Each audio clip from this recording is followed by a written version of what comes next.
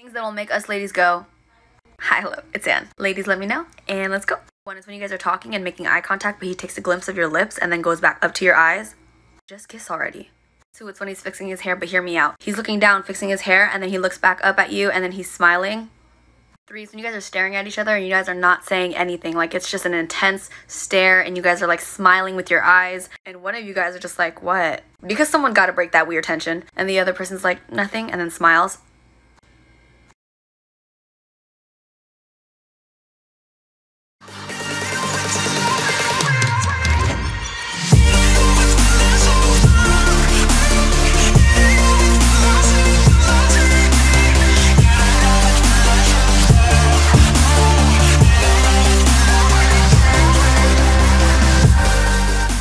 Listen, if they get mad or jealous when you hang out with other people, they get frustrated if you don't reply back to them, you feel anxious whenever you have to talk to them, or you feel like you're walking on eggshells every single time you guys do talk, that is not a good friend. I know some of you guys are going to disagree with me, but I'm going to say it anyways. Hi, hello, it's Ann. But me and my best friend do not need to talk every day to be best friends. If they are off in a relationship and they are happy, you never have to worry about me. We see each other when we see each other, and I'm just happy you're happy. Because I know at the end of the day, if I need you, you will be there. And if my best friend does not like someone, first of all, there has to be a reason. It's not one of those, oh, I just don't like them because I don't like them. No. If my best friend doesn't like somebody and there's a reason for it, which there always is, chances are I'm not going to like that person either. But just because we are best friends does not mean that they cannot have other friends. They may have another friend group or other people that may not be my cup of tea to hang out with, but I'm not mad about it.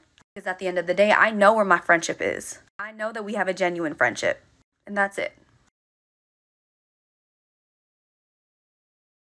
Let's talk about best friend duos. There's always an extrovert and there's always an introvert. One is always more willing to go out and the other one is like, hey, can we just stay in? One is always in a relationship or talking to somebody and the other one is just completely single.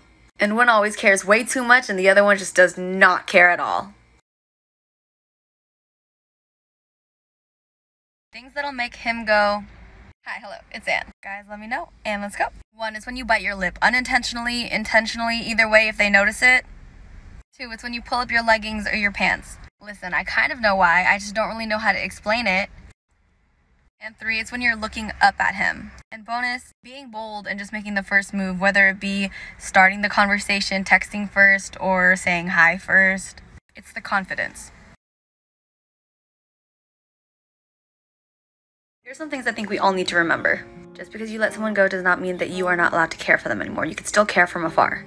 Don't be frustrated with yourself just because you still care for someone else's well-being and wish them the best. Recharging a social battery is real. If you don't feel like talking to somebody, or if you don't feel like talking to anyone at all for just a little bit, take that time for yourself. Your real friends would understand. Just because the person that you find attractive is not attracted to you does not mean that you're not attractive. And lastly, not everyone is going to like you. Understand that that's okay because it's not like you like everyone too. Some people are just not a good match for others, and that's okay. Signs you are a huge empath. Hi, hello, it's Ann. Let's go. 1, you have a hard time not caring. 2, you feed off other people's energy, so if someone is stressed out, you are going to feel their stress too.